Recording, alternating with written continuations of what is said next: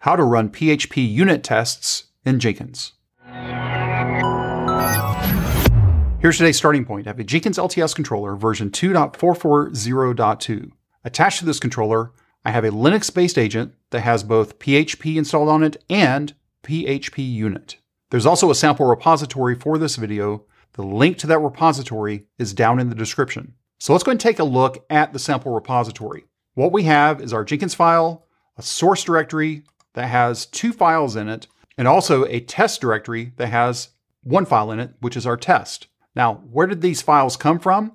I'm basing these examples on the official documentation of getting started with PHPUnit. Now, in this case, it's actually PHPUnit 11. Now, what I did is I downloaded the PHP archive version of PHPUnit. So I did the wget, I did chmod on the PHPUnit, and then checked the version. Now, we're going to be checking our versions in just a moment in our pipeline. And then for my code and test code, if you take a look at what's in my repository, it's exactly the same as what we see here for email and email test PHP. Now, the next section is test execution. We'll look at these commands in a moment in our Jenkins file, but one thing that's key part here, you notice that it's calling out source autoload PHP. When I created my repository, I ran the command for phpab, and it generated my autoload into my source directory. Now, as we go through the examples here, what we'll see is we'll also test out test docs so we can see what the output looks like within our Jenkins command.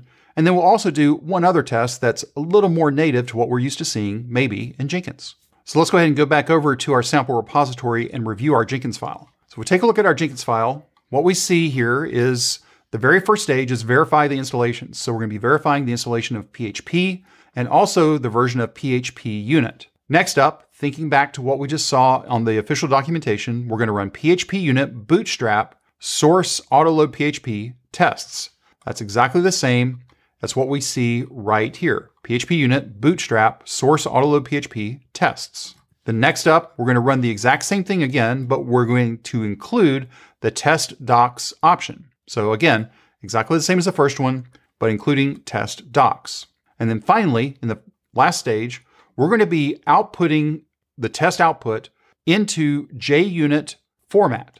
That way we can go ahead and bring back into our Jenkins controller and then save our test results back into our job run. So we'll do PHPUnit bootstrap log JUnit, specify the file where we want that log information to be, and then finally we'll take anything that's inside of target, star.xml, and feed it into our JUnit step. So let's go ahead and go back over to our controller and let's run our PHPUnit job. This job has been set up and is now pointing at the Jenkins file. So we'll go into it and click on Build Now. If we take a look at the output for our job, what we can see here, let's start from the top. We can see PHPV is our PHP version 8.3.4. We can see our PHPUnit version is 11.1.1. So when we run our very first test, we actually have 2 tests. They both passed, but we can see the indicator is 2 dots. Not very useful. Now, if we go ahead and go back into the next stage, which was where we were calling test docs, not only do we see our 2 dots, but we also get information from our test docs output.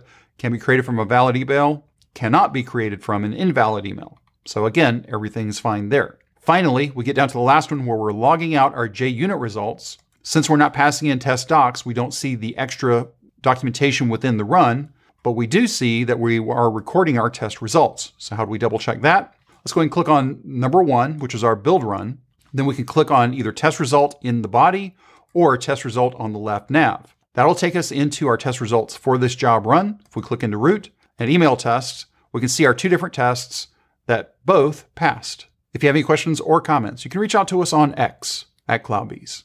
If this video was helpful to you, give us a thumbs up. And if you haven't subscribed to CloudBees TV yet, why not? Take a moment, click on that subscribe button, and then ring that bell, and you'll be notified anytime there's new content available on CloudBees TV. Thanks for watching, and we will see you in the next video.